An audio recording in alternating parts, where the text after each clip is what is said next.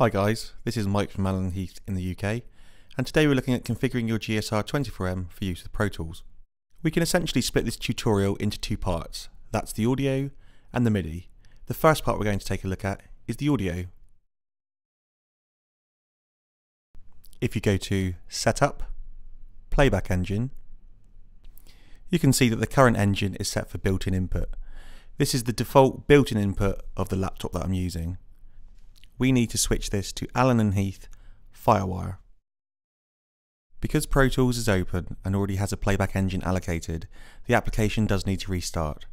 Push yes, OK. Select no.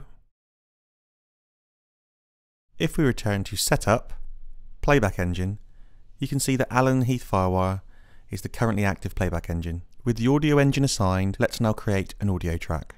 Go to the Track menu, New, create one mono audio track. If you now look at the inputs and the outputs, the GS-R24 has 32 audio channels in and out. If you go to the Input menu, we take a look, we can see that the menu is a bit of a mess. If we now go to the Output menu, we can see that built-in output 1 and 2 is available. Now what's happening here is Pro Tools is defaulting back to the I/O from the previous device that we used, which was the built-in audio of our laptop. There are a number of ways of dealing with this issue, but what I recommend you do is go to Track, Delete. Now the reason we're doing this is because it makes a huge difference if you remove any tracks from your Pro Tools session that have any previous audio device I/O allocated. If you go to Setup, I/O, now you can see all of the I/O for our session along with the corresponding input and output labels. Now if you're ever in a situation where the I/O for your Pro Tools session is incorrect or the labeling is incorrect, this is the method you would use to correct it.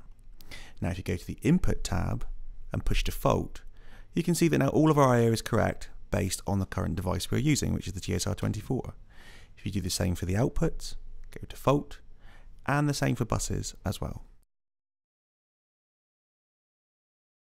And push OK. So now let's create a new audio track. Let's go to Track, New, one mono audio track, Create. If we take a look at the Input menu, we can see that we've got 32 inputs. And if we go to the Output menu, 32 outputs. Now, had I not deleted the track prior to going to the I/O tab, the previous device I/O would have been added on to the GS-R24 I/O. So it makes your inputs and outputs menu very messy. So the choices you got are either to delete the track and then go to the I/O tab, or you could just simply unassign the audio inputs and outputs for all tracks in your current session. That's the audio configured. Now let's take a look at the MIDI. The GS-R24M has 24 motorized faders. So let's go ahead now and create another 23 tracks so we can demonstrate the use of all 24 faders in a session. Go to Track, New, create 23 new mono tracks. You can just type in 23, push Create. To set up MIDI, we go to Setup, MIDI, Input Devices.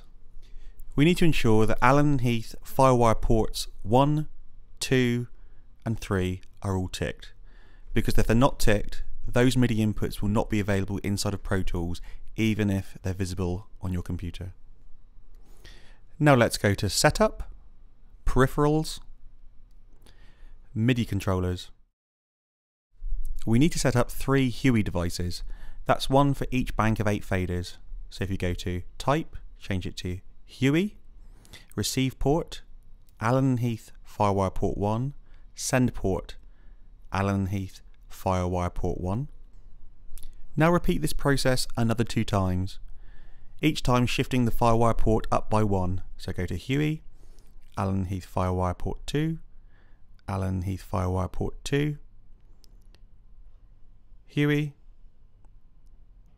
Allen Heath Firewire port 3, Allen Heath Firewire port 3. So that's it, that's all 3 Huey devices configured, and that gives us 3 banks of 8, which gives us our 24 MIDI controllable faders. Push OK, and that's the configuration complete. Move some faders on the GS-R24 and you'll see the faders move inside Pro Tools.